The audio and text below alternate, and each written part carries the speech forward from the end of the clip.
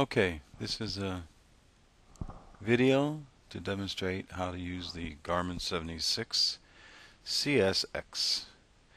And we have the 76 here. Just a quick go around of the buttons that we're going to see. Down in the lower left we have the quit button.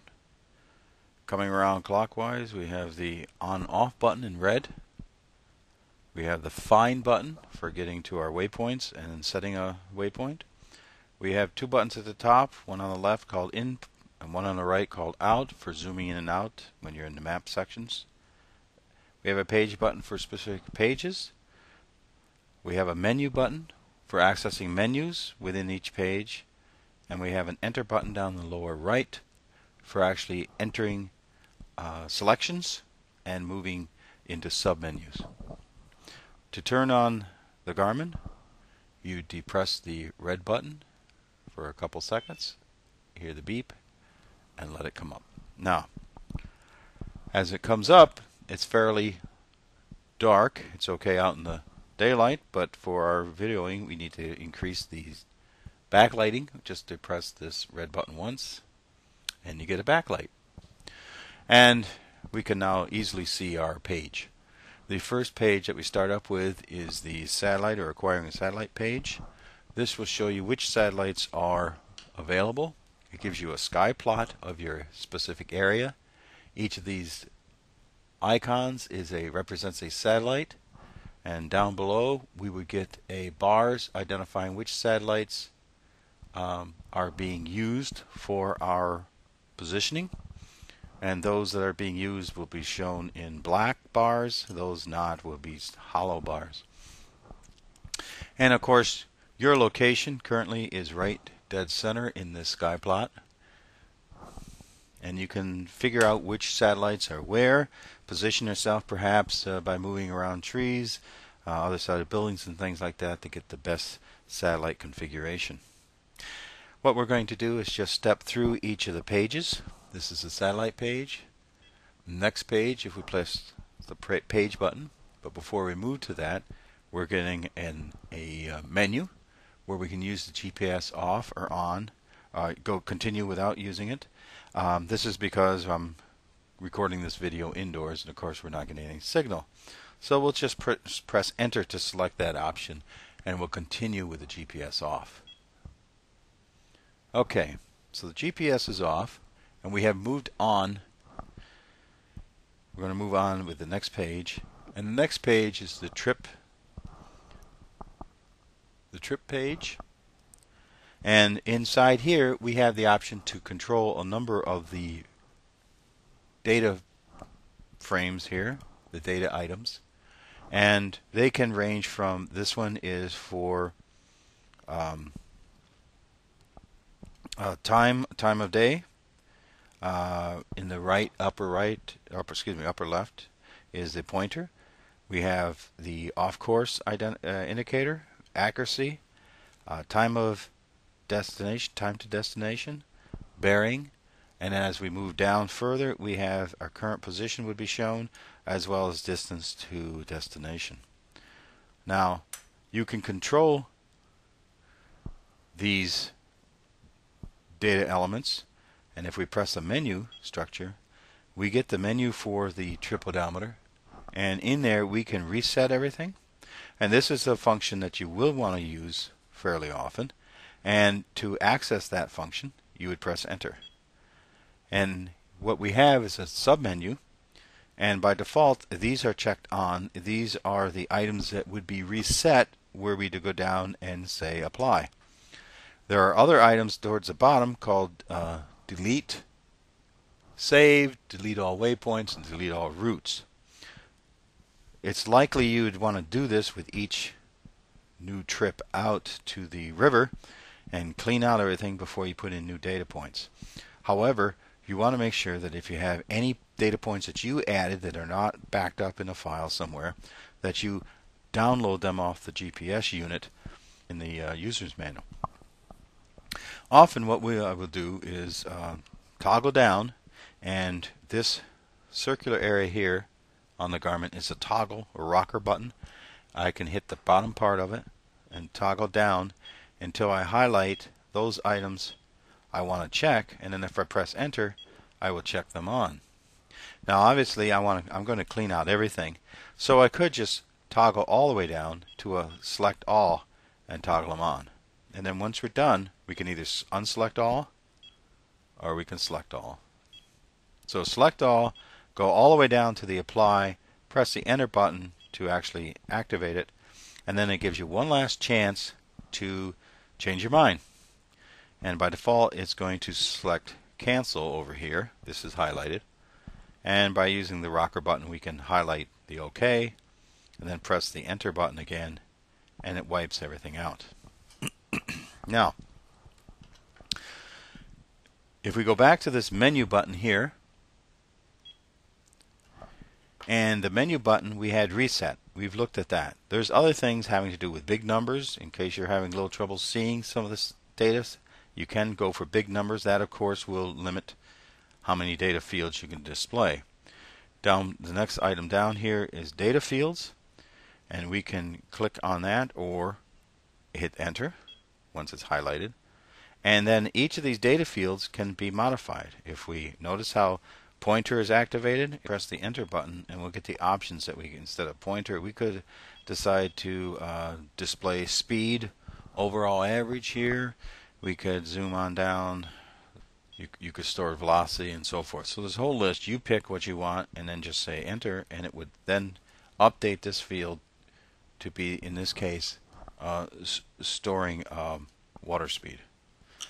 Okay, so you can control what is being shown within the screen in each of these data fields. Next page is a mapping page, and it shows you your location up here in whatever coordinate system you're using. We were set for UTM, so it would show it in meters, and next down would show your distance to destination, and it would show it either in miles, feet, or it might show it in meters and kilometers depending on whether you're set for statute or for metric. And then further down, it's a little harder to see perhaps, but we have a map section here. And inside the map section there'll be a hollow arrow with an N in it for north. There's going to be a solid triangle that is your position, and as you move the pointed part of the triangle will show your current direction.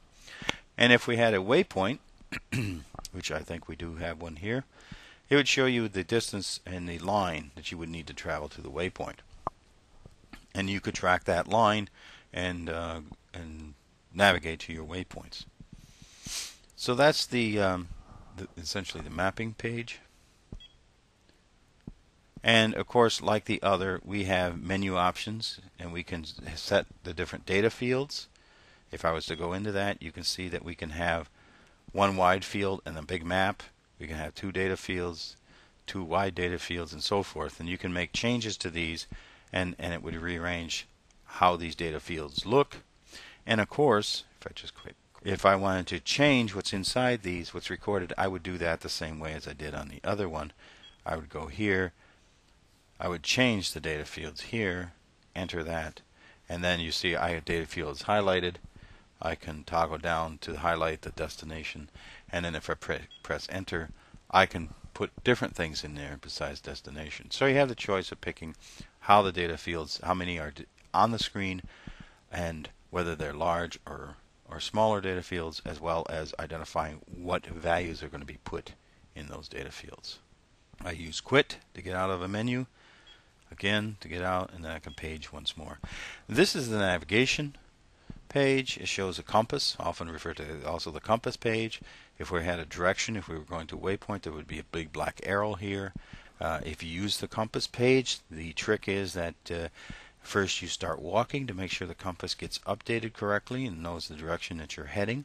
And then once you have walked a few meters, then the compass should snap out over and be correct, and then the arrow will point you in the direction you should go. You should hold this unit out in front of you with the top away from you, and then that way you just follow the arrow and it should lead you to your waypoint. We have it set up to show 3 data fields. We have to course, the distance to the course, distance to the destination, and your current location, which would be updated as you go. Besides the compass, we have an altimeter page. It's something not terribly useful for us on the SAV, but if you're traveling, doing terrestrial mapping and things like this, this would give you your current elevational information and profiles. Okay, and the next page gives us a menu structure. It's the main menu where we can do such things as we can look at tracks, we can toggle down to setup, and this is where we can set the various elements within the GPS, such as projection, units, and things like that that we need. So if once you highlight the icon name, you can press the enter button and you will go enter the setup submenu. And inside the submenu we have things like system we could set up. What we're going to talk about setting up right now is units down at the bottom. You would use the toggle button to toggle down to that units icon, which is highlighted now, and then press enter. And inside here we can set the units. Currently I have it set for UTM UPS. That's what you should set for the SAV project. NAD 83, it'll come out. Those are the same coordinates that you should be given when they send you a text file for your transects and locations. I have distance in speed in metric. I have the elevation in feet, again somewhat unnecessary. I have the depth in feet, I have the temperature in Fahrenheit, and I have the pressure in inches. Now whether you want metric or whether you want statute is yours, up to you. If we go ahead and select metric, or go into this option here for distance and speed, you notice we have selections here, and our choices are basically yards is the smallest, then meters, then statute miles, and then we're into nautical miles. So if you go metric, you can it would show you meters and feet, or excuse me, meters and kilometers. If you go yards, it would show you yards and feet. The other thing is, if you go to statute, it will show you miles and feet. The only advantage I've seen of any of these over another is that if we actually set a specific proximity waypoint, you can only set the alarm distance to 1/100th of this unit. So it'd be 1/100th of a yard. It'd be 1/100th of a if it's metric, it's 1/100th of a kilometer. If it's a statute, it's 1/100th of a mile.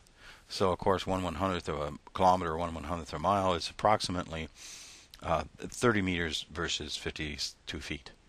So there's not a large difference between these two. Obviously, if you do a third of a 1/100th of a yard, it's a very small, so big trade-off. So we're really dealing with metric or statute. Pick whichever one you feel most comfortable with. Whether you feel comfortable dealing with feet or meters, it's fine to you. It's up to you. Okay, so once you pick the one you want, let's go back to say meters. Then you're done. As long as these are set this way, you can just quit out of this menu and you'll be fine. Now the last menu or icon we might want to get to, we can get to with the find button up here. So if we go to find, we find our waypoints. And this is one you're going to use a lot. Here's the waypoint icon. Okay, highlight that and then press enter. And we go into our waypoints. Right now we don't have any waypoints in. That's because I reset it. I wiped everything out. If you still don't find anything, you can also hit a sub menu here, and you'll notice that you can select your waypoints by name or by nearest. Sometimes people find no waypoints here and they know they're in there. And the problem is that if this is set to nearest, it will stop looking for waypoints if they're too far away. So you may have to hit this submenu, go into the submenu and set it for find by name, and then you will see all the waypoints listed and you would pick them out. Let's quit out of that and go further out. Okay, we'll visit the waypoints in a little bit once I add some data.